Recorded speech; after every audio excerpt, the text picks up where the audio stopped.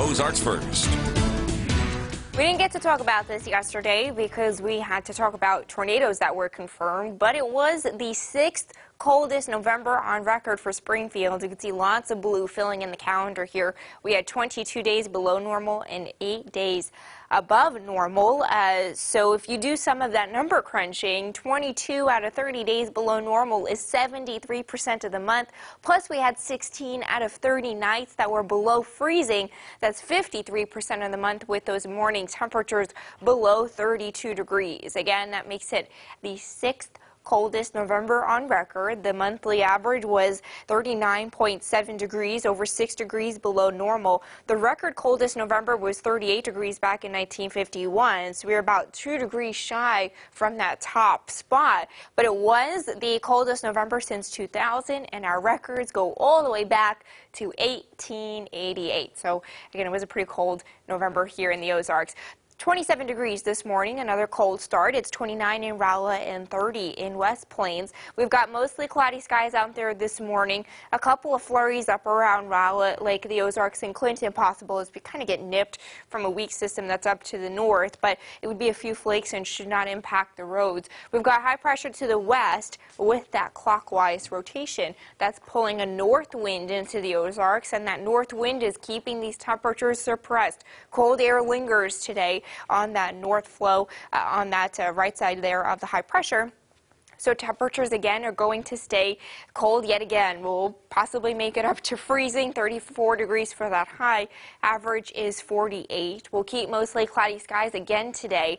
Temperatures in the 30s with the cloud cover, the cold air, maybe some clearing later on in the day. So we'll keep the clouds, especially up to the north and to the east, starting to clear to the south and west first.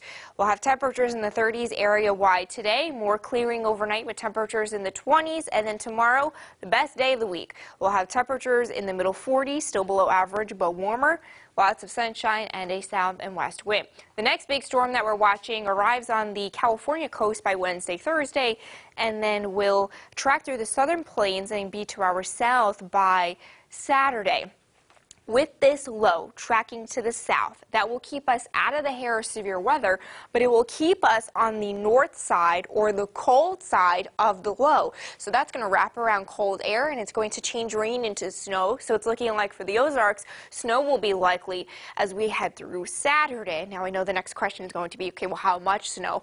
Too early to tell. We'll have some dry air trying to come in from the north with that cold air, which could pose a steep cutoff in some of those snow totals. So if this tracks a little bit farther north or a little bit farther south, you're looking at these snow totals being very dependent on that track. For right now, it looks like the southern half of the Ozarks has the best bet at accumulating some snow, but again, this could get tweaked a little bit farther north, and then we're looking at more snow accumulation for more of the area. So long story short, you got to stay tuned to the forecast. It does look like snow will be likely because of that southerly track. Timing would be Friday night into Saturday. Too early to make a call on snow totals, but you want to stay tuned for those details.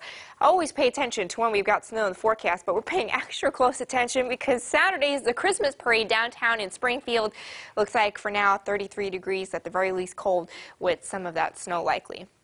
34 degrees today, cold again with some clearing late, 24 overnight, decreasing the clouds, 46 tomorrow, warmer sunshine, the nicest day of the week, light drizzles and flurries possible on Thursday, and then we'll have that bigger system come through late Friday into Saturday.